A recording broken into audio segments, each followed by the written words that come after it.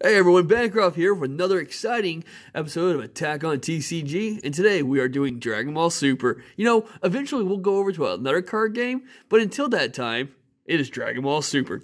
And I would have to say, I'm super excited for this particular deck profile, since we pulled I think I was the one who actually opened the promo pack for it. Yeah. But that being said, it is the only card in the entire series that's a special trade for Evil Incarnated. From the Janemba saga, Janemba! Alright, so this is the, like I said earlier, the promo Janemba. And what makes promo Janemba so ridiculously awesome at the same time people will just hate playing against it, is that when this card attacks, you draw one card and place two cards from the top of your opponent's deck into their drop zone. That is ridiculous. Now, with that amazing ability, there is one catch to this deck, though. You cannot play any card that has an energy cost of 5 or more in this deck. It has to be anything in this deck, has to be 5 or under. That's kind of like their way of saying, hey, you can't have anything super powerful, but guys, everyone who's listening, this deck is ridiculously powerful regardless. Alright, so let's get to the next feature of that. When your life is 4 or less, you may choose up to 2 of your energy and switch them to active mode, and then flip this card over. That's kind of like the basics of what's been going on lately. I think for the last like 2 seasons or sets, it's been just set 2 energy cards back to active. So now we got this beautiful guy, Relentless Speed Janemba. I do want to apologize real quick because the lighting might be a little different today, just because we only have one lamp on today, and it's actually missing its cover. So we're trying to do what we can for right now. Complications occur, but let's get past that. Now, when this card attacks, draw one card and place 2 cards from the top of your opponent's deck in their drop zone. So the same as the first form of him, but his second feature, actually I don't even know if Janemba's a he, I should stop saying that, but regardless, Janemba's second feature is, when this card is attacked, you may place 1 blue card from your hand and I should probably say place, but pretty much put it into your drop area. If you do this, negate the attack and negate the skill for the duration of the game. So this is pretty much a free, well, you still have to pay 1 card from your hand, but practically a free negate. So if you're pushed to the end, you're like, you know what, they're pushing, I still have this extra negate they probably forgot about, I'm going to go ahead and use this ability now. And boom, they're like, whoa. And that's how Janemba works. So, that being said, since we are playing a Janemba deck, for sure, we are playing 4 of the Psyche Demon rocking out Psyche. That sounds about right. Alright, so the cool thing about him, it's a 1 cost. When you play this card, choose 1. Either look at the top 7 cards from the top of your deck, choose up to 1 Janemba card among them, add that to your hand, then shuffle the deck. Once you do that, or you can look at the 1 card at the bottom of your deck, choose up to 1 Janemba. So if that card happens to be Janemba, which in this deck you are setting that combo up in a sense. We'll get over that in a second. But yeah, so you can choose that 1 Janemba card at the bottom of your deck and add it to your hand and shuffle your deck. So what you do here is that you get this card guy. Hopefully, either you already have your hand, or you're trying to go through the top 7 of your cards. But what you're trying to get though is the Childish Heart Janemba. Now, when you get that in your hand, it only costs 2 to actually evolve it from that original card. Or you can play 3 from your hand, naturally.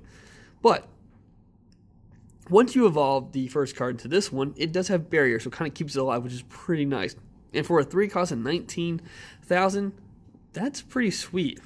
Now, the benefit of this card is that it does have an active main, where you choose up to 1 Janemba card from your deck and send it to your warp.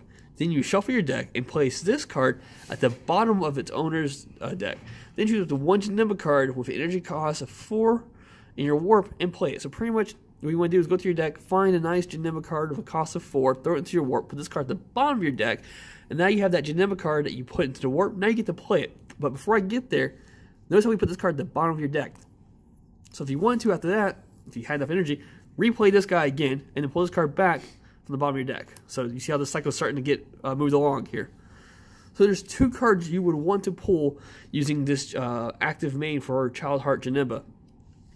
The first is, if I'm correct, this is the promo card, which we finally got. That's why we're finally doing this deck profile. But it's the Demon Sword Janemba. Now, when you bring Demon Sword Janemba out to the field, it does have a critical, it does have deflect. So you can't, no one can kind of what's the card I'm thinking of? That Cold Bloodlust. Cold Bloodlust. You cannot ruin its abilities when it comes out to the field. Now, what you want to do with this card, in my opinion, is to attack your opponent. It'll do critical. If they can't block it, they can't over combo it, they'll lose 1 life, go straight to the drop area. Then after you do that, you place this card at the bottom of your owner's deck. Then you choose up to one of your opponent's battle cards, send it to its owner's warp, and then place 2 cards from the top of your opponent's deck and put it into the drop area. So you see how this chain of like endless removing your opponent's deck's working out? That's what Janemba is so good at, especially with this leader card. It's ridiculous, but I love it. Now, if you play everything right, and when you got rid of Child Heart Janemba, and you got the chance to play this card again, and you got to evolve Child Heart Janemba, you see the cycle? We're going to our next card, which is a 4-cost Janemba as well. The Reality Bender Janemba, which is also a promo card. He also has Deflect and Critical, but what makes this card so nice is that, let's say you have nothing on your battlefield, and you have this card in your hand, but your opponent had 4 energy. If your opponent has 4 or more energy, there are battle cards on your opponent's side of the battle area, and there are no battle cards in your area, reduce this card by 3, which means this card only costs 1 blue to bring out into the field. And when you bring this card out to the field, at the end of your turn, place this card at the bottom of the owner's deck and place 2 cards from the top of your opponent's deck and put it to the drop area. So once again, you bring this guy out, you attack, they can't combo or block it, it's a crit, 1 from the life straight to the drop zone, then you remove him by putting him bottom of your deck, and they get to remove 2 more cards to top of their deck. That is the Janemba Mill cycle, where you're just slowly milling their deck away to where there's nothing left.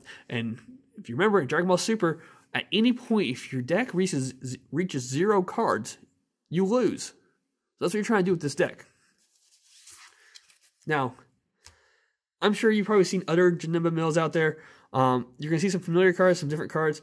So my super choice, though, super combo, is the great... I can't pick that card up. The Great Saiyan Man Town Hero. He's a Spark King 5. So, that being said, I am not playing any Overwhelm cards in this deck, because the goal of this one is just kind of play what I need and keep alive what is necessary. Because actually, a lot of times, if you evolve Janemba Child Heart from this guy right here, and then you put that Janemba at the bottom of your deck, he actually goes to your drop area. So it's just 1 extra card you're adding to your drop area while you're playing this. But yeah, so it's your standard super combo, but as long as you have 5 cards in your drop zone, you could draw 1 card for him. Pretty simple. I also play another amazing combo card, the Unbreakable Super Saiyan Son Goku. So yeah, this is actually the only other color in this deck. Okay, I do have 2 black cards. No, 2 black cards, yes, and then 4 red cards. But why I have this card in my deck is because he's also another card I could draw with. So I super combo him, just combo him with a 1 cost for 10,000 power, but I get to draw 1 card. So I'm helping kind of flush things out of my deck, things I need to play with, which works out. I have 4 of those, just helps keep my leader or whatever card I need to keep alive. And the last, what I would consider my combo of cards when it comes to battle cards, is the Raging Spirit Son Gohan. What makes him so great is that when you combo with this card, I can just play this card and rest, as long as I have a blue leader, which I do. So you pretty much combo for 1 cost, and he stays on the field for rest. If my opponent hasn't attacked him by the next turn, then I can use him for another combo, or I can use him for an attack, or just whatever I need to use him for.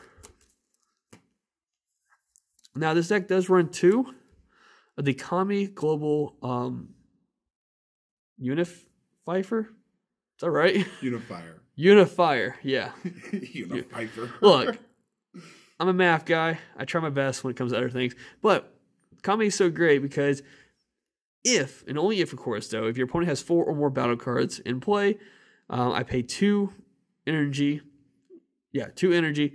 And by doing that, all of your and your opponent's battle cards with an energy cost of 4 or less will, ignoring barrier, are KO'd, which is pretty amazing. Now, of course, if I have Janemba out there, I don't want to do that just yet. something I want to do like beginning of the turn before I start bringing Janemba out, or when I send Janemba away is when I want something like this. Because I don't want Janemba getting cast away. I want to keep Janemba in my deck to constantly cycle them out. But I only play 2 of them. And that's, of course, if I come across, say, a swarm deck of some kind, or if my opponent just somehow is able to get a good battle side. And I'm like, I don't like that. It's a little scary. I'm going to get rid of it right there and then. Now, to protect my leader, I do also play 2 of the all-inspiring Intimidator, Super Saiyan Blue Vegito. Now, this one's similar to a lot of the Deadly Definitor scene right now, but the only difference between that and this and those is that as long as your leader is blue, which this one is, this card is in rest mode, it gains barrier, and your opponent's cards can't attack your leader. So no minuses to it. It stays at 20,000 all times. Now, it is a 4 cost compared to a 3 cost. But its honor, though, is when you play this card and you have 5 or more energy, you draw 1 card. So if I haven't get to that point where I'm dropping it, then you get an extra draw feature. So it's just a nice little defender on my side.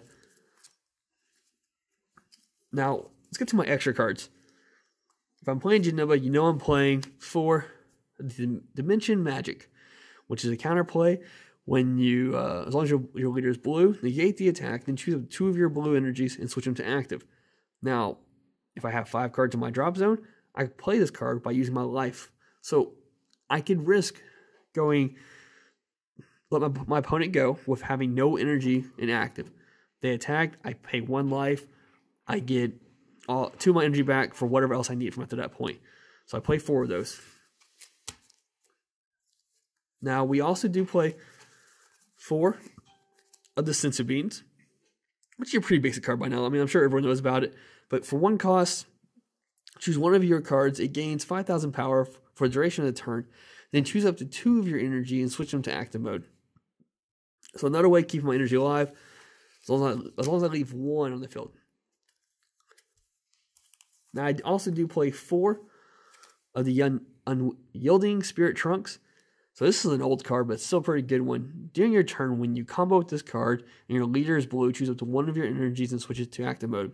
So kind of a strategy there would be to, if I have no energies, I combo with him, and then I have a Sensu Bean ready to go, and I use Sensu Bean to untap 2 more energy. And then from that point on, if they want to continue pushing with another card, they can. I have energy now to protect myself. Now, with that energy to protect myself, if they want to continue pushing, I do play 4 of the Mafubas. Now, this card's a very interesting card. For a 2 cost, and it's a counter battle card attack, negate the attack, and place this card on the attacking card. So I pretty much say, oh, you're attacking? Okay, boom, that's on your card now. And by doing so, at the end of the opponent's next turn, place this card only this card in the drop zone. But as long as this card's on that card, they can't do anything with it. They can't even use its skills. So if it's a very important card they want to keep, hopefully they don't attack with it. Mafuba's pretty cool. If you guys saw Dragon Ball Super and watched Master Roshi doing it like 3 times or something like that, it was ridiculous. Now, that's a lot of energy cost stuff that I have in this deck. And so I do play 2 of the Xeno button. So just in case for some reason I have nothing that I can use, like I don't have Unwielding Trunks in my hand, I tapped out by accident on my energy, Xeno button will allow me to pretty much put all my blue energy into active mode. And that's pretty much only energy I will be using for this deck. So, there's a few things, I was thinking about putting the Cell in there because he's also another combo for drawing. But decided to take that one out for the Vegetos and the Xeno button. But guys, put in the comments what you think I should do for changes, something you would see different in this deck. But for right now, that is my build on the Janemba Mill deck. I'm looking forward to playing against Fluff something. I don't know what he has. I don't know. I don't think it's a stand a chance action. It might fall to pieces if it's an Android. But we'll find out when we get to that point. Like always, hit that subscribe button, hit that like button, hit that bell for more of this awesome content coming your way. And as always, thanks for watching. Bye. Nerd.